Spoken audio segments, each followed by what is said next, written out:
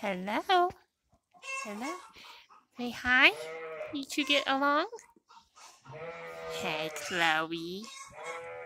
Was that nice you get to meet Lemon Drop? Was that nice you guys get to talk? Hello, Blessing. Hello. Blessing, there's Lisa. Lisa's nice. Yeah. Oh, Cheddar boy. Blessing, did you know Lemon Drop is your cousin? Is your mommy and his mommy your sisters? Hi, Chloe. Hi, Missy. Oh, Missy's a sweet one. Oh, duck, duck, duck. I guess they want fed. I'll go feed them. Can you say hi? Say hi, Lemon Drop. Last night, me and Mom worked some on getting the ticks out of the ears of different sheep. We didn't get this guy. What about you, Lisa? Do you have ticks in your ears? Some of them, ticks are so bad their ears are swelling and drooping.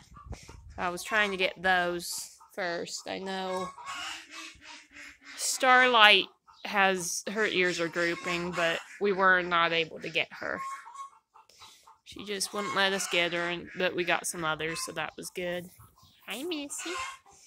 I know Tails, he's got them bad, but can't get them all in one day because they won't let us. Hey, that's my foot. You don't need to sniff my foot.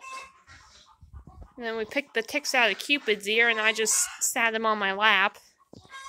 He's small enough I can still do that, and he sneezed directly into my mouth. It's just like, Cupid, no. Lisa, your grandson sneezed directly into my mouth. What do you think about that? So that was disgusting, but at least he's cute. Yeah, you have a cute grandson. Actually, you have two. Hi, Chloe. Hi, Missy. Blessing. So yeah, see, there's a tick in her ear.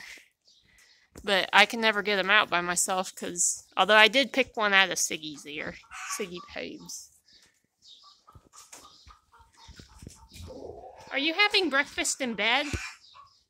I don't think you're supposed to sit in the feed dish. Oh, hello, Lemon Drop. You're a sweet one. But most of the time they don't hold still well enough for me to pick them out by myself. But Siggy did. She's a good one. Oh, you little lammies. Little boy. Lammies everywhere.